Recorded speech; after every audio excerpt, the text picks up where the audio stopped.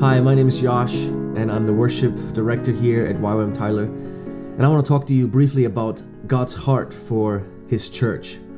In Matthew 16, we have this conversation between Jesus and His disciples, where Jesus asks His disciples, "Who do you say I am?" And then they say a few things, but then Peter responds to him and he says, "You are the Christ," or the Messiah, the Son of God. And so Jesus in return looks at Peter, which his name is Cephas, rock, and he says, "Peter, on this rock, I'm going to build my church. I'm going to build my church." And this right here is the first time where the word church appears in the New Testament. And Jesus says, "I'm going to build it, but I'm going to build it on something. I'm going to build it on you. I'm going to build it on people. I'm going to build it with people." And then Jesus makes the second statement here, and he says, "The gates of hell will not prevail against it." And to the Jewish mind, it made a lot of sense because the gates of a city was the place where the battle took place. And so Jesus said, in other words, even the forces of death can't do anything against the church that I'm building. And so today, for you and me as believers, we find three things within the church. We find protection, we find perspective, and we find purpose. Let's talk about those three things for a moment. Perspective, purpose, and protection. Let's start with protection. There's strength in numbers, and we know that. You know, when you look to the left and to the right and you find people with the same heart, singing to the same God, it just gives you a sense of protection. Just like the family is supposed to be a place of safety and protection, so is the church. Protection and purpose. When you're part of a gathering of the saints, you're part of something greater than yourself. And within the church, we ought to find temporal and eternal value and purpose. And the preaching of Christ, and then the corporate amen to it, it just gives you determination and motivation, enthusiasm to keep on walking. So protection and purpose. Now perspective. One of the reasons why the church is one of the spheres of influence within society is historically and biblically, it always has been the place where the consciousness of man is shaped.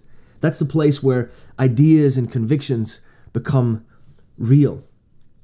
And it's within the gathering of the saints that all of a sudden we gain a common worldview and a common perspective. And this happens when people gather. It doesn't happen when you're on your own.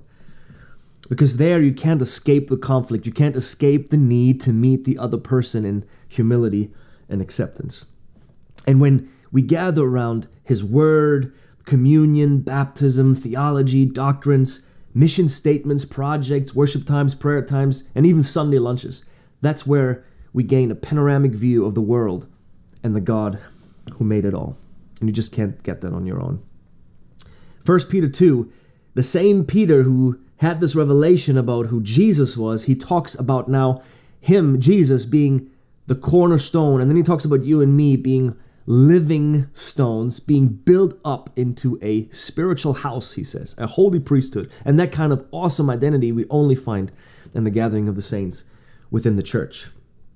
Now, personally for me, and my family, with my wife, and we have 2 kids now, community now means so much more than it ever has. As we grow up together, as we identify the strength of community, the camaraderie, the authenticity, and the helping of one another, and looking in the same direction, same vision, same heart, even though we're different and diverse, but we're looking at the same direction. It's just, community means now so much more to me. And I know that community and church is so anchored in the foundational values and the DNA of what Youth with a Mission is all about. You're not on your own, and you're not supposed to be when you become a believer. You see, when you become a Christian, it's not just an individual experience, but you join together with a global family. There's truly no substitute for the fellowship of the saints that Jesus called His church, and when you love Jesus, you love His church. Even the Apostle Paul, 2,000 some years ago, he understood the urgency, and he said in Hebrews chapter 10, "Let's not give up meeting together." He is building His church today.